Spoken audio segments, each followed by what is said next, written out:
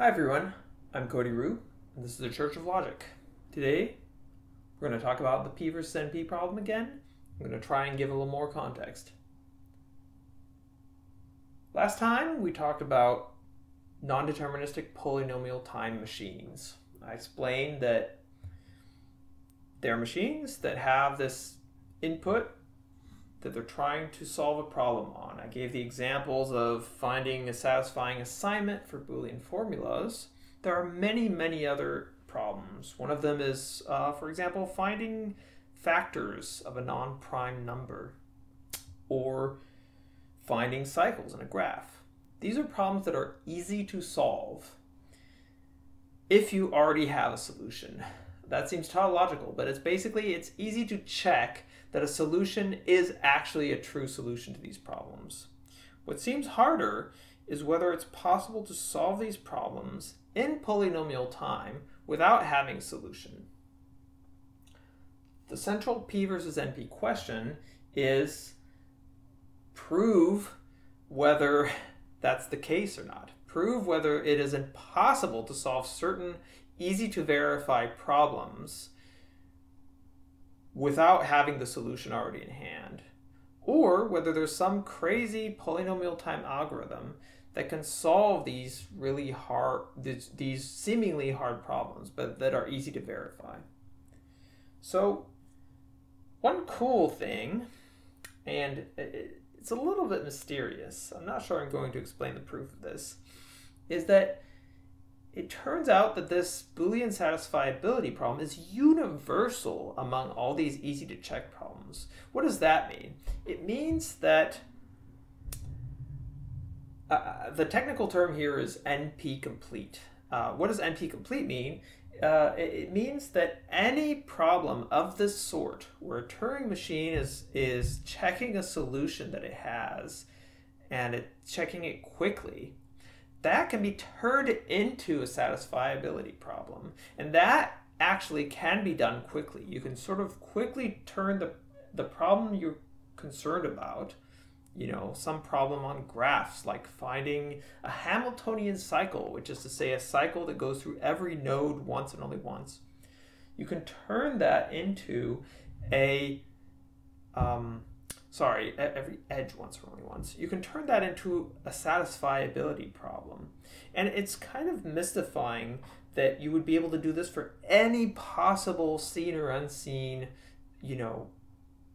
Turing machine, non-deterministic Turing machine, right? It's very much not obvious. But this comes from the fact that we have this kind of bounded Turing completeness for Boolean circuits, right? I mentioned that Turing completeness is every programming language you have, you can sort of turn it into a Turing machine or turn it into a lambda function. There's this sort of like universal translation.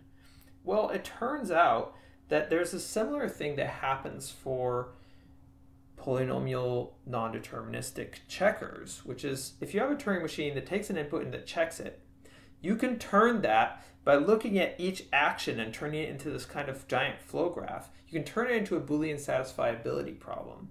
And then you can say, okay, well, if I can solve the satisfiability problem, then I can show that the Turing machine would have returned yes on this problem. All right, and similarly, if I could guess an input that would return true on the Boolean problem, then I could guess an input where the Turing machine would answer yes.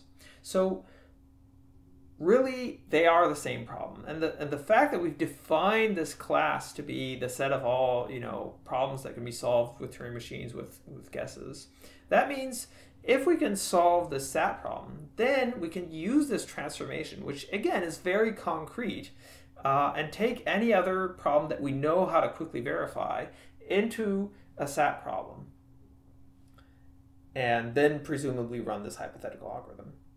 So when I was younger, I saw this problem, and again, it's a problem that's has a bounty of $1 million. And I was like, hey, this seems very simple. Why don't I think about it for a little bit? And for all you viewers out there, I don't want to discourage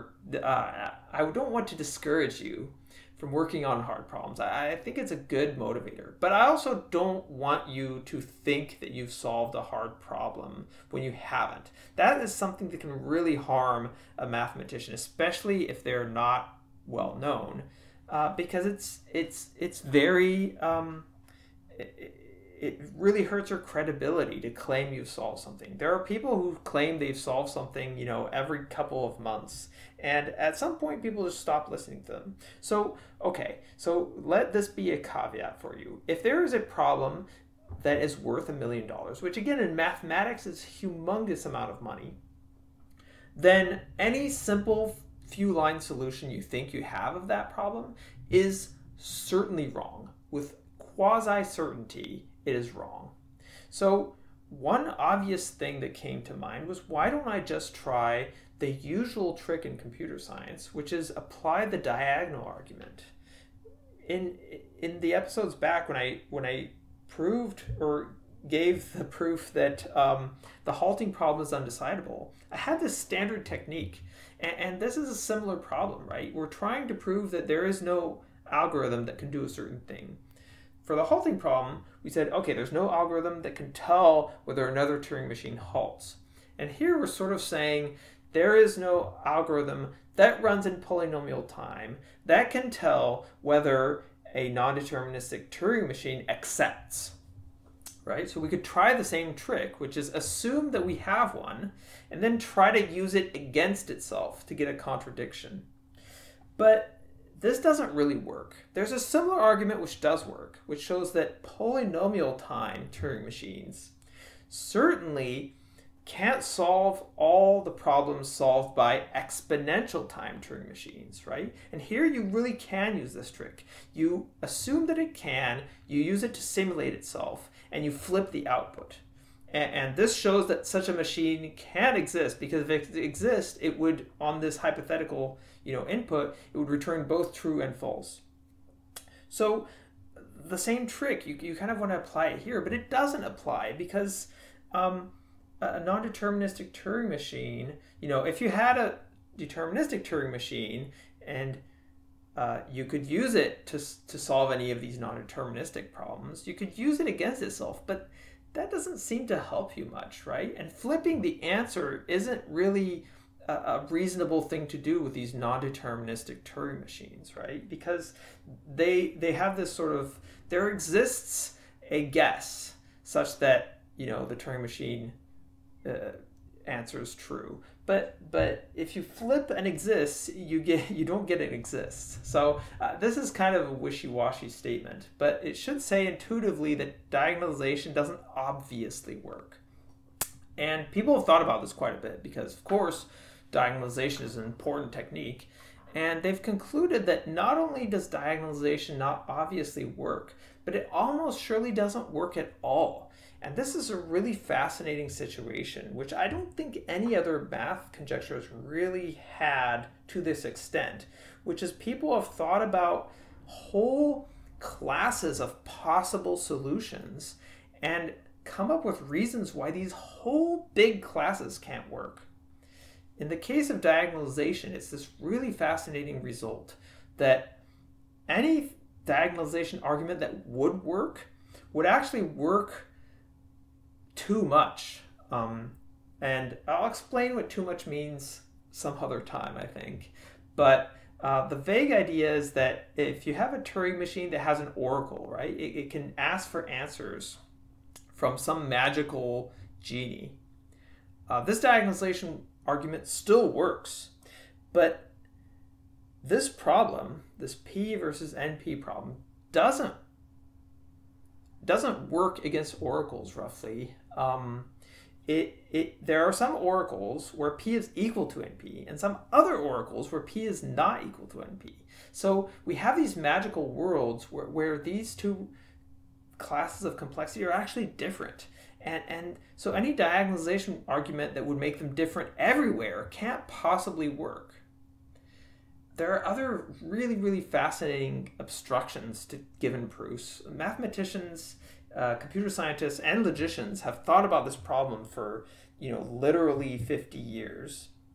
very, very hard, and they've come up with all these fascinating strategies, and they've come up with reasons why their strategies might not work. I think this is really exciting. There's actually no current proof that anything that solves a satisfiability problem, right? That says whether something is satisfiable or unsatisfiable. We know that it has to at least be linear time, right? Because that's just reading the input takes linear time. But we don't even know whether it takes more than linear time, right? This is not known. This is crazy. We would expect at least a proof that, oh yeah, it needs to be at least squared. But we just don't know that. We don't even know if it takes more than logarithmic amount of space, right? That means that it doesn't even need to store anything in its long-term memory, right? It can just look at the input, store a very small amount of data, and answer the problem. We can't exclude that case. But there are some interesting partial results. And the attempts we've made over the years to attack this problem I find to be really fascinating. I think I'll talk more about this in the upcoming episodes because there's so much to unpack here about how we think about machines and how we think about, the feasibility, the practicalities of computation. And again, this is not really a logic problem, but I think it has strong connections to logic, and I'll talk about those as well. Until then, take care.